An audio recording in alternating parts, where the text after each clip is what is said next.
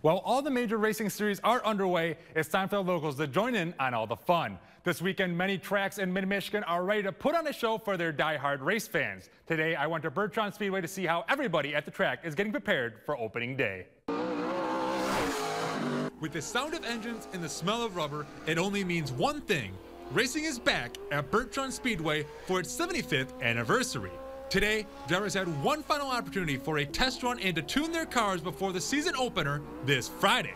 We've worked all winter long for this day and for opening day, and so we've got good weather today. Looking forward to opening day here on Friday, and like I said, it's been a long 6 months at least preparing, so we're excited.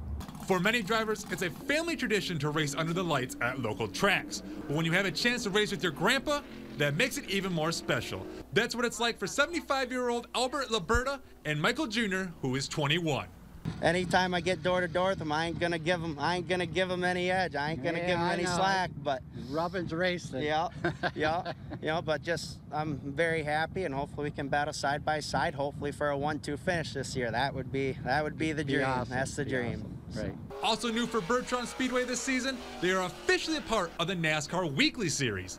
Each driver who competes in the series gets $1 million in insurance, qualifies for regional and national points, and could be invited to a NASCAR banquet at the end of the season.